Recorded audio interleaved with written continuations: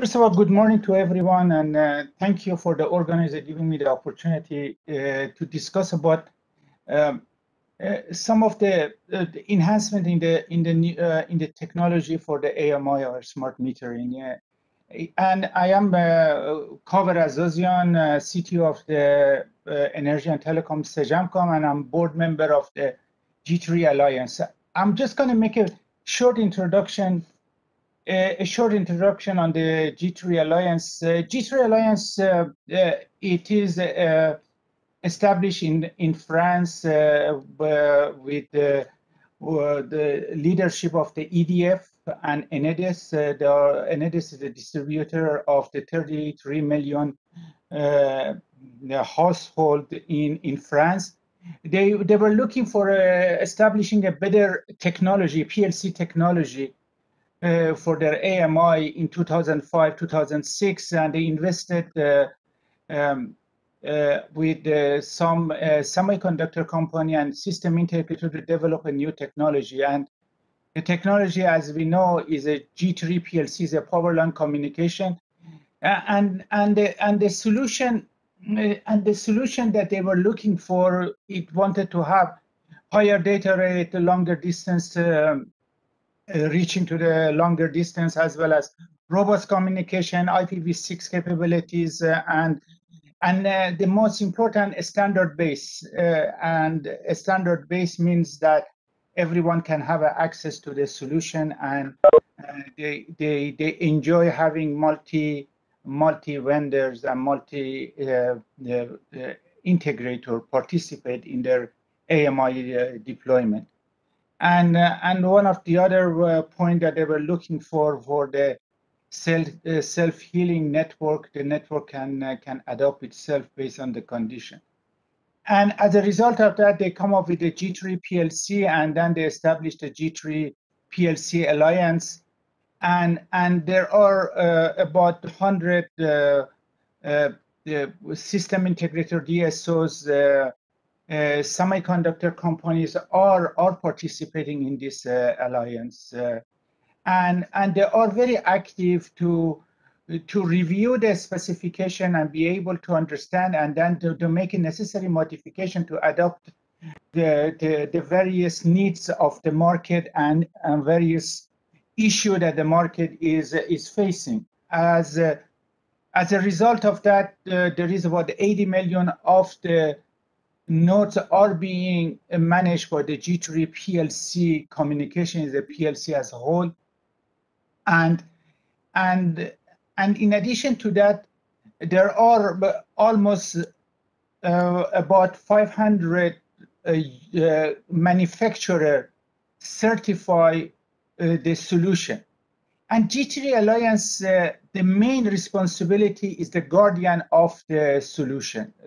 Guardian means that it creates an environment that all these system integrator, semiconductor, they can work together to define the solution. They make the specification, and then they move the specification to the ITU, international certification body. And over there, it becomes certified for global use. And in addition to that, they are responsible for the certification part of it, making sure that the product the vendors are using is certified and interoperable. Having said that, based on the introduction I made, I wanted to introduce the latest work that the G3 Alliance has done and introduced about a year ago, is a hybrid G3 PLC RF. Now, why they got to this road, and why they decided to add the RF technology to the G3 PLC? That's actually the evolution of the smart grid. You know, a smart grid started in 2009, 2010. The needs are being reevaluated. And what are the needs that we are talking about? Originally, when they wanted to develop the AMI, mainly was the meter reading and certain tempering detection. and demand response, limited demand response. But today, the market is looking at the transition from AMI to a smart grid application. And when we talk about the smart grid, it means that battery powered devices. In addition to that, the expectation for when they talk about the KPI and expectation to the KPI, what is the performance of device? At the beginning, they were expecting a 95% KPI, 96%, 94% was the right number for the DSO to manage their network. Today, they are asking for 98, 99% KPI. They wanted to have the better performance on the communication link. As you know that when we are talking about communication link and why we are spending so much time on the communication link, because it's the first building block of the entire network. When you wanted to make your AMI network and you put all the software, smart applications on top of it, first you have to have the link and reliable link to be able to pass the information. As a result of that, the communication become very important, and we realize that in order to move to the next phase of it, by keeping the RF technology inside the PLC, it creates more flexibility in the solution, increase the reachability, a lower cost of the ownership. It means that the infrastructure that you have to build for either technology is reduced, putting the repeater canopy, all those, because the complementary solution automatically be able to manage each other, means that the device has the intelligent automatically switch to the RF or PLC communication. And when we come to the performance, as I said, that it is a bridge to take you from the AMI market or a smart metering to a smart grid application, IoT application, as well as the gas meter, water meter, you can include it to your network. And that was the merit of introducing this new technology, which is the PLC hybrid. Just to emphasize the point of the hybrid, because there were some miscommunication in the market of the hybrid. They think that it is a module-based solution where the meter, you can change the module, you can take the RF module, you put the PLC module. It is not the case. It is a single solution, and a single microprocessor has the intelligence to make the determination that whether it use the RF or whether you use the PLC based on the channel condition. Just wanted to emphasize on this topic because there was certain misunderstanding on how the hybrid technology is operating. The next point, as I said, that the use case about the transition to a smart grid, that was one of the points. The other point was about reachability. I said flexibility and reachability. Why we concerned about reachability? Because this new solution, it does some use cases that before we have to build the infrastructure, we have to put a repeater. For instance, in this case, you can see that we have an isolated area where it cannot be connected to the data collector, which is the data concentrator, DCU. It cannot, and normally you are putting the repeater or a secondary DCU and a different scheme, or on the RF, in RF case, you are putting the canopy and the repeater. But in this case, you can use the RF technology to connect the PLC network. And the other point here is that the other use case is that when you have a low density and high density network, there are cases that in the low density network with the 5 or 10 meters, you may have to put a data collector, and it is very costly.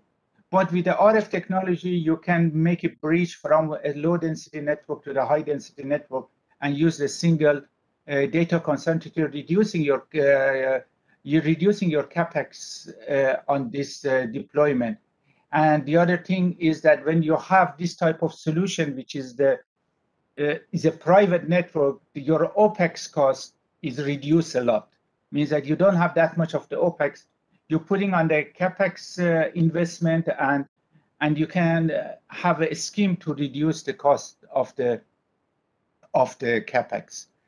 And having said that, I just wanted to share with you just the last part of the presentation. In the partnership of G3 Alliance, ISGF, ST Micro, and the local DSO, we have done a proof of concept in India, and I can show you the location that we install is a small POC, and there are certain unique significance about this deployment is that, first of all, the area is very noisy. You can see that I just put the blue line means the PLC signal, the red line is the noise. You see they are reaching each other. It's a very harsh environment for the PLC to communicate. In this case, if you wanted to use the fully PLC, you have to build the infrastructure. We have to put the repeaters and certain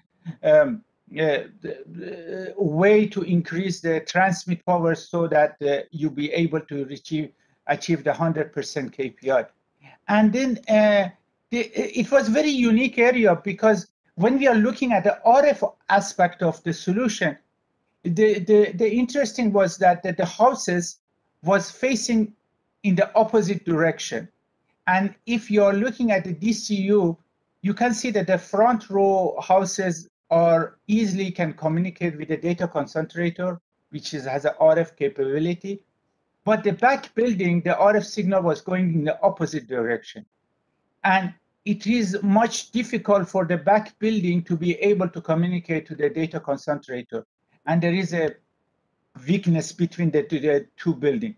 Again, in the RF technology, we have to put the repeater so that we can improve, or we put another gateway in the direction of the RF signal so that we can collect the information from the building in the back. Sir, sorry to interrupt you, but we are running out of time. So if you can speed it up.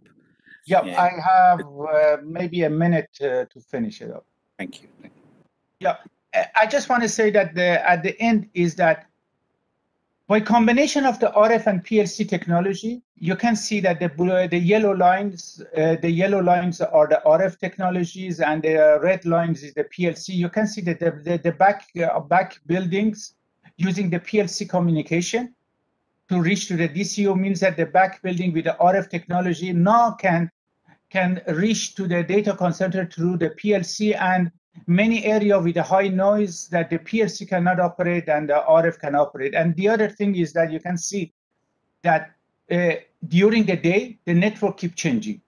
You can see that here we have 3 PLC links. At night, we have 1 PLC link, and mostly is RF. Means that it's adaptive to the network and it changes. And then in addition to that, it's complementary to each other. I'm going to conclude it.